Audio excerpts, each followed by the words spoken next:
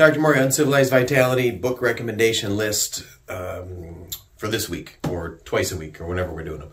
So this week's book is going to be The Portable Jung, the Penguin Book edition from 1976, edited by Joseph Campbell. Joseph Campbell, a lot of books of his I'll be recommending soon. He's the hero with 1,000 faces, the tales of, he's an expert in myth and mythology and legend and the different types of stories. He was a student and friend of Dr. Jung.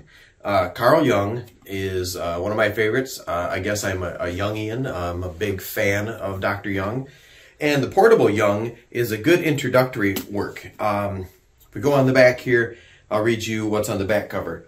If introversion and extroversion are standard words in most people's vocabularies, if we now recognize a link between the contents of the individual psyche and the archetypal themes of myth and religion, if psychology has evolved into a genuine philosophy whose function is not only to cure mental illness but to help find meaning in daily life, much of that credit belongs to Carl Gustav Jung. You really can't understate the impact of Carl Jung on shaping a lot of what we understand and know about the human psyche and the unconscious today. And the Uncivilized Vitality, one of the prime sources of the Uncivilized Vitality method of health and happiness optimization for me is obviously Stoicism and Zen Buddhism and Jungian individuation. Those would be kind of the three big ones, beyond just my own experiences with martial arts and Asperger's and then being out in the woods. So it'd be one of the big influences of the Uncivilized Vitality method would be Dr. Jung. Further from the back, this comprehensive collection of writings by the epoch-shaping Swiss psychoanalyst was edited by Joseph Campbell, himself the most famous of Jung's American followers.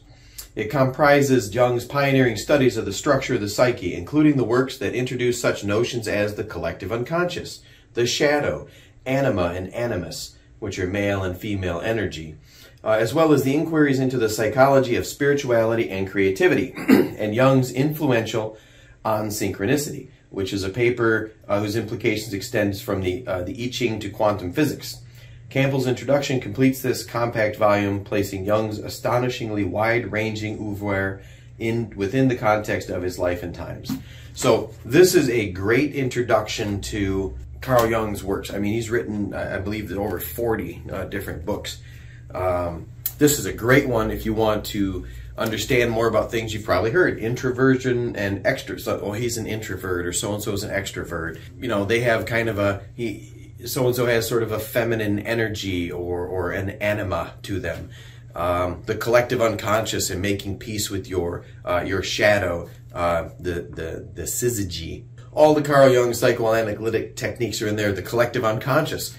He was a big proponent of the fact that the unconscious communicates with our conscious minds through the use of symbols. So a lot of dream interpretation, a lot of mythology and religious iconology and symbology interpretation. So a lot of great things in here. Can't say enough about Carl Jung. Not necessarily a real straightforward read. I mean, you're gonna have to kind of work at it. It's not written for the general layperson, but it's definitely worth getting into, and the average well-read adult could get through this. So this is this week's recommendation. The Portable Jung combines the best of most of his collected works. So I don't have to recommend all 40 volumes of Dr. Jung. You can just start with this. So get on that one, enjoy it, and then next week I'll give you another book to check out.